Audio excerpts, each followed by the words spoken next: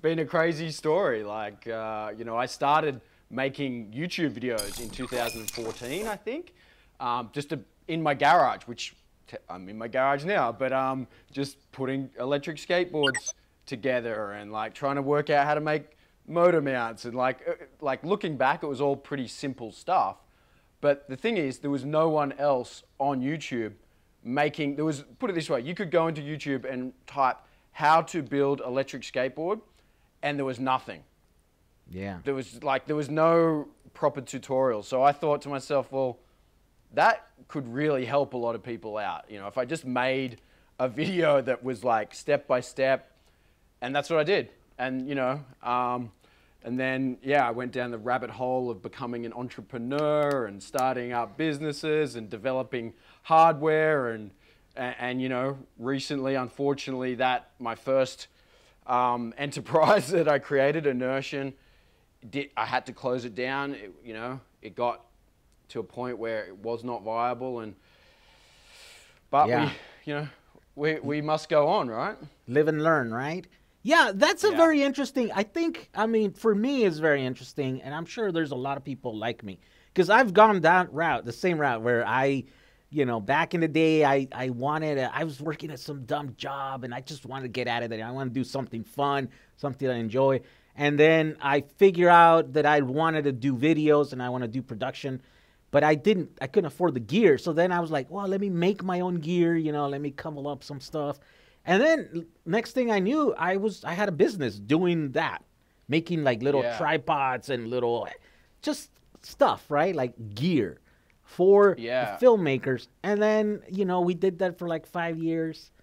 But then I'm like, you know, that's the whole thing. It was like kind of like a bubble, right? It's a bubble market. And it was my first time doing a business, and I couldn't see that I was inside of a bubble. I thought, oh my God, this sales are coming in like crazy, like more than I can handle. This is gonna keep going on forever, you know. And so I was like on this grow, you know, mentality. Just hire someone else. We need help doing this thing. We can't get them fast enough. Hire someone else, you know. And then next thing I know, I had a giant crew. Yeah, man. And it gets away from you.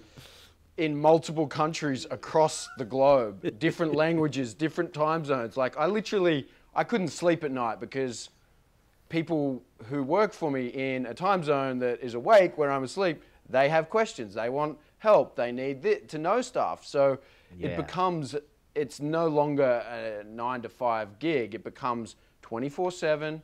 I got 2 kids as well. Like I got a 6-year-old and a 4-year-old, which my boy was born the year I started Enertion. So he's the same age and grew up with that. And I'm meant to be a stay-at-home dad. You know, I was meant to be the guy that made sure he was brought up and looked after. And of course I did that, but put the business on top of that, man, it was a hell of a ride, I tell you.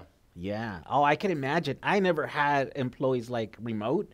I always just had here, right? We had a place and we would come in.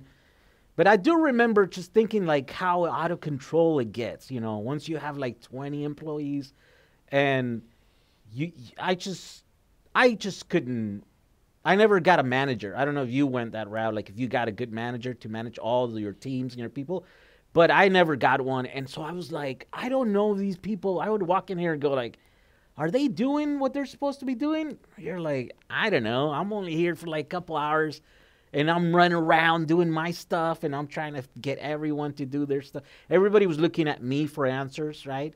Mm-hmm. So, like, I couldn't pay attention to everything that was happening, and so I couldn't put my finger on, like, are we making money? Are we heading the right direction? Who knows?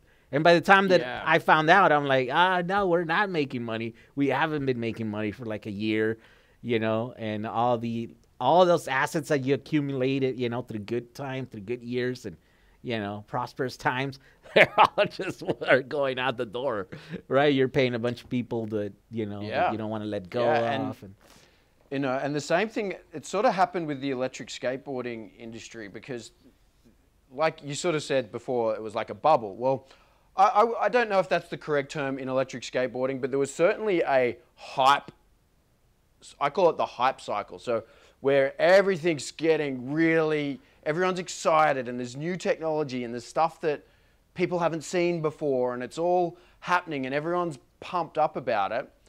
And it's a natural cycle with any technology, I believe. You know, when you start looking into it, you see, I'm sweating, man. It's hot in Australia, guys. It's like 30 degrees here.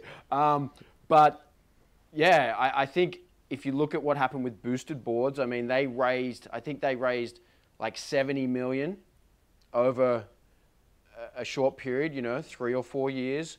Inboard technology raised, I think, you know, 10 or 20 mil in a similar time fashion, and those companies are gone. Like, where did that money go? You know what I mean? If I had 70 mil, I mean, I could have done a lot with that money, but this is the thing. The hype gets to a peak. People realize, maybe this isn't what it could be, or there's disappointment. People get let down.